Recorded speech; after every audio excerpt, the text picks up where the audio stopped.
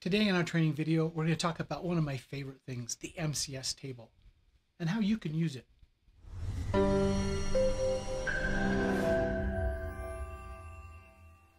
MCS table, it's one of the things that I love just to teach, but to use because it helps me evaluate the quality of the RF environment. The RF media that our devices are working in is reflected in every single transmission. So every client device, whether it be every transmitter device, whether it be an AP or a client, anything's going to transmit on the RF medium is going to make an internal decision of which MCS am I going to use. Now, MCS is a grouping of a wide variety of different things, from modulation, coding scheme, guard interval, channel width. They're all tied together in this. Now, as we went from 802.11a and G with OFDM, and then moved to 802.11n, we said, oh, we have some new features we can do. Instead of just, 6, 12, 18, 24, 36, 48, and 54 meg data rates, we now have more data rates to choose from. Great. But how do we categorize those? So MCS is a way to organize those. Today, as we're moving into 802.11ax, the MCS is getting phenomenally huge. Let's take a look. Here's the 802.11ax MCS chart from Semfio. That's Francois' company. Francois is one of our ECS instructors, and he put together this great MCS table for 802.11ax, including the OFDM, but also all of the various options in OFDM-A for resource units, size, and this is just a subset. It's huge. So instead of teaching off this big monster one, I'm going to go back to the one we've been using for a while to teach 802.11n and AC. For this part, it's just the same. I just took out the more complex AX part just to be able to teach the same concept. As you move to AX, you'll have more complexity. So let's look at this here, and let's zoom in and see across the top we have HT 802.11n, the first that used MCS, and then to the right of that it says VHT, and that's 802.11ac. And these are the MCS numbers. You note they also work a little different. In N, HT, they counted up 0 through 7, 8 through 15, and they kept counting up. And if you looked at the full table, it goes out to 77. There was over 77 rows of different combinations put together. When AC came out, they went, yeah, we can't do that anymore. This is going to be hundreds and hundreds of rows, too complex. How about if we switch it up and just go MCS 0 through 9, one spatial stream. Then repeat, 2 spatial streams, 0 through 9. 3 spatial streams, 0 through 9. And so they changed the mechanism to do that. So an 802.11n 9 MCS is different than 802.11ac 9 MCS. On the other hand, if you see an MCS that's bigger than 8, then you know you're going to be back over in the old, bigger than 9. We can still go to 9. Sorry, I had a little mistake there.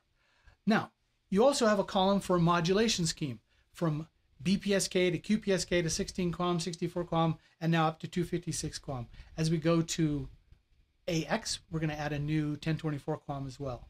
We'll do another whole video on how the modulation schemes are more or less efficient in delivering information. For the coding is saying, for old-fashioned people who've been around modems a long time, this is kind of the parity bit that we're going to be sending to say, if I want to send 2 bits and only 1 has to be delivered, so I have 100% spare. That's coding 1 of 2. I send 2, I get to keep 1. This is forward error correction, and there's ways, mathematical algorithms that make this work. And we can go from 1 of 2, which is very robust, but not very efficient. You have to send twice as much as you wanted to receive. Up to 5 of 6 coding. In 5 of 6 coding, we send 6 but keep 5, so we have a very small amount of robustness, or this is more brittle. And so it's one of the ways we can send data faster is by minimizing the coding scheme. On the other hand, we lose robustness in the process. Then the next column over, for 20 megahertz wide channels, we have the data rate is going at either a guard interval of 800 or a guard interval of 400. This is based on, are you indoor or outdoor, how far you're going to go. 400 was the guard interval that we picked up when we went to 802.11n. It's a little faster allowed a better, faster throughput because our chips were quicker. And then we have a column for minimum SNR. Now this is a generic, this is not specific for any one client, this is a generic SNR. To get the data rate, you need at least this much SNR. And the RSSI column is to get this, you need at least this amount of RSSI. Now these two are our generic columns. The data came from Revolution Wi-Fi's great Wi-Fi capacity planner, and he did the research to come up with these values here. So that's what's on the MCS chart. Let's go through and see how we could play with this. If we come over and look and zoom in, and let's say my client is a 80 megahertz wide capable client. It supports AC, and so when it's going to call and make its request to the AP and say, hello, Mr. AP, I would like to join you, I can do, and it reports back what it can do. I can do 80 megahertz channels, I can do short guard or long guard, I can do MCS 9s, because I'm an AC, I can count to 9. I support 256 QAM, 5 to 6 coding, anything in here. And so inside the box, from the 6.5 in the upper left-hand corner all the way down to 866, I can support them. Now the AP may support more. It can go to 1.3 gig, but you can't. So you negotiate in that association process. And now the AP keeps in its table next to your information, your client device can do these things. And it needs to remember what it can do. Because if it sends the wrong one, it's definitely going to fail. As a client device, you have it pretty easy. You only have to remember one. You remember the AP, and then you stay within this little box. So I have a box from 6.5 all the way over to 866.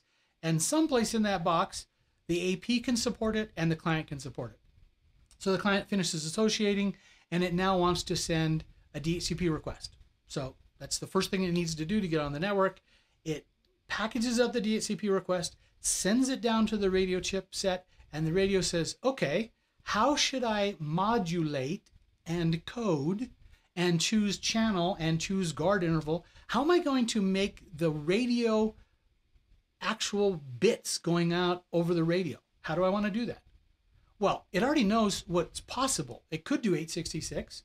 Now, if we look at 866, we can come over and say 866 is short guard interval, 80 megahertz wide channel. We come over and look on this side, and that means I'm MCS 9 using a modulation of 256 QAM. That's a very brittle, it's not very robust way of modulating bits. What we're going to be doing is we're putting 8 bits on every RF symbol that we're going to send. And we're using a 506 coding, which means we're going to send 6 bits, but only expect to get 5 back. So we have a very slim margin of extra bits in there for our forward error correction. But if it works, we get really fast 866 throughput. So the client packages it up, sends it off, boom, with that set of radio modulation features. The bits are put into this kind of a package. And then the client sends it that way, and then the AP receives it, and the AP's radio is going to do one of two things.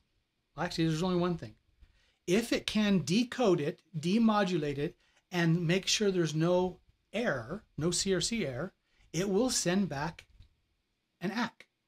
I received yours and we're good. And so if that's the case, it's just going to continue to send them that way. Now this process works in both directions. The AP is going to choose which MCS to send down to the client. The client's going to choose his own. And so in this mode, and you can think, every transmitter is choosing which MCS to choose. And that's great if it works. Now here's the problem. What happens if that 866 didn't work? Now, what am I going to do? The client, in this case, the transmitter, doesn't matter up or down, but the transmitter said, I thought this worked. In our association, we had this table and we're supposed to work. It didn't. Why?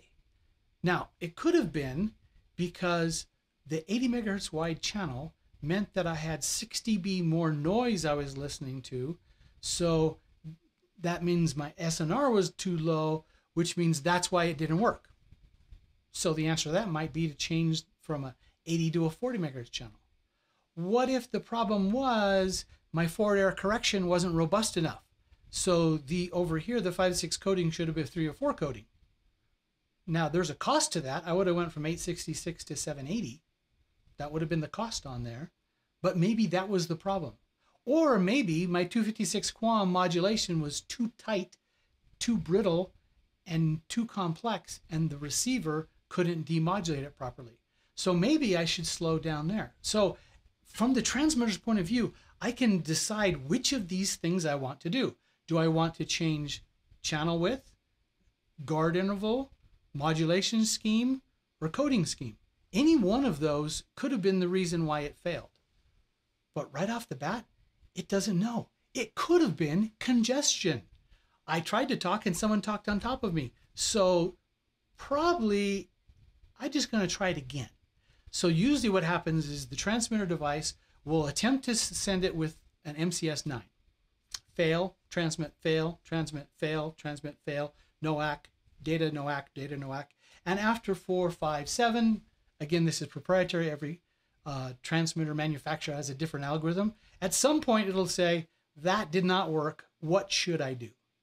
Now, I know of one device that when it fails at 866, it goes zoom right up here to 6.5. Now, that seems kind of stupid. Like, why would I go from the fastest to the slowest? But it happens to be a voice over IP handset. And what they're thinking is, maybe when the handset first associated and joined an AP, it was on a really good AP, but it's mobile and it wasn't in a call. So now the human pulling this little phone along has now moved to a different place. I'm still associated to the old AP. I had no reason to go to a new one. I tried to talk, it failed.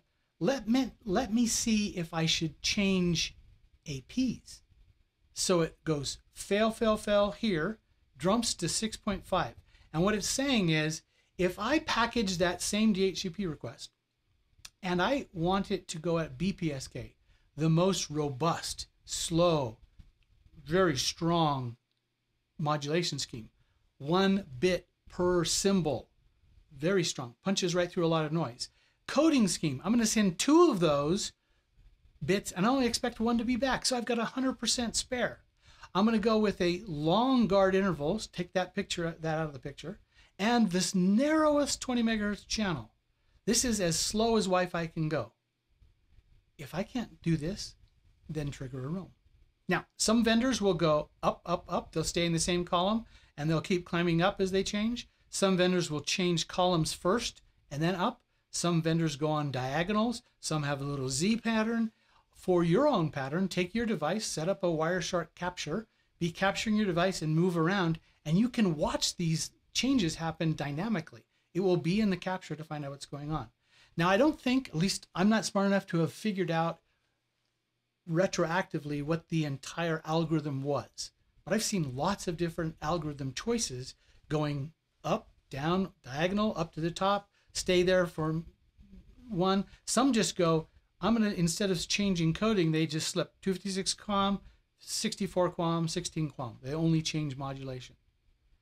Your mileage may vary, but the MCS table is where you can learn all of this. Now, I'm not smart enough to have this memorized. I carry one around with me for that very reason.